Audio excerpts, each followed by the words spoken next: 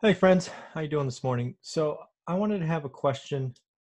It actually came from a real estate meetup I was at, and I was asked this, and I wanted to kind of put it on video just so everyone can see it. And that was basically the question is, what's the hardest part about earning financial freedom?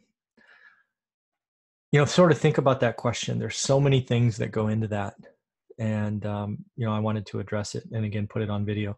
But first off, let's define what I took financial freedom to mean, just so we have that definition, and then we can talk about the hardest part to do that. So, financial freedom for me essentially means, you have a set of bills that are due during the month, and sometime over that month you earn, what's often called passive income to pay those.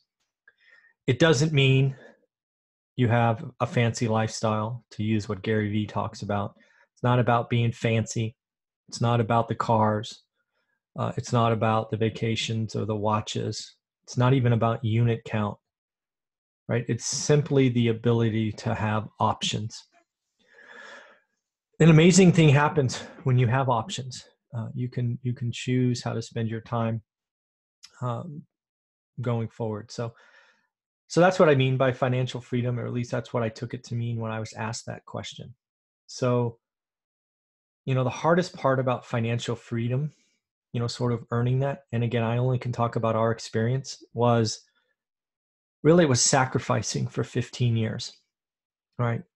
I've talked about it many times. I spent my 20s wasting them. We lived paycheck to paycheck, even though we had okay income. And we were fooling ourselves, right? We were not, in our 20s, we were not doing anything that would set us up for the future.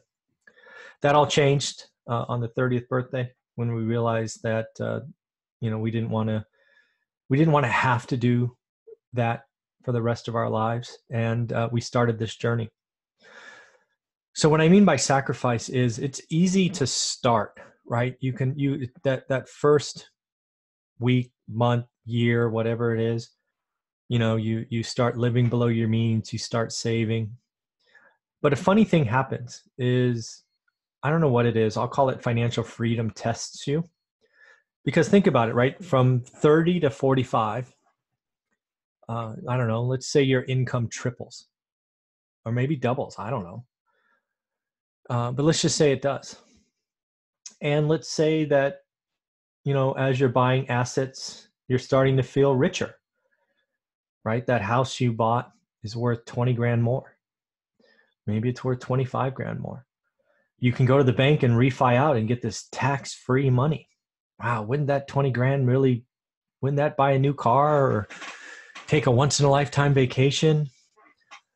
And then, oh, by the way, right, not only are your incomes rising around you, but your friends, your close friends and family, they're starting to show off, right? They move from an apartment to a house.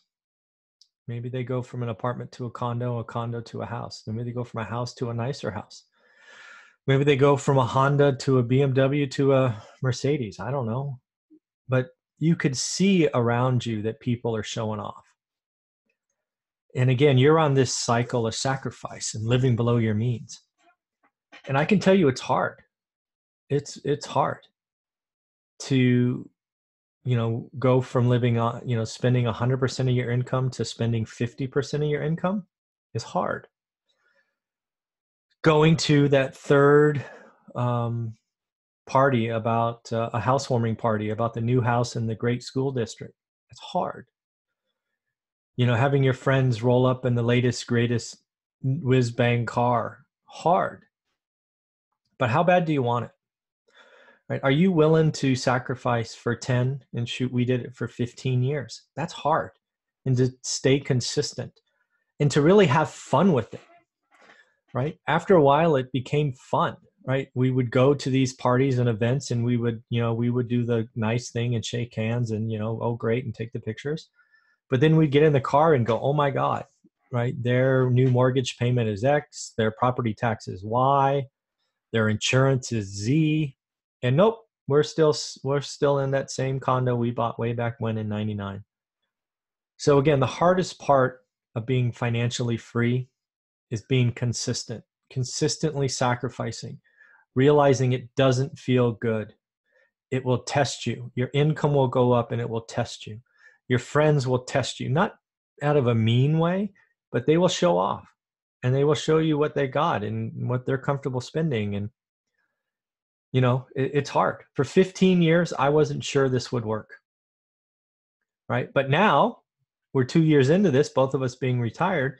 And, you know, we can go anywhere we want. We could, you know, we can pitch in and help somebody if they need help during the week, which is really flexible and nice. And again, it's a nice place to be now. It's worth it. But again, people, you don't realize how hard it is to sacrifice for 10 to 15 years. Right? Can you do it? Can you and your significant other do it? Because I promise you, your income will go up, your assets will go up, and you'll have plenty of opportunities to do stupid things.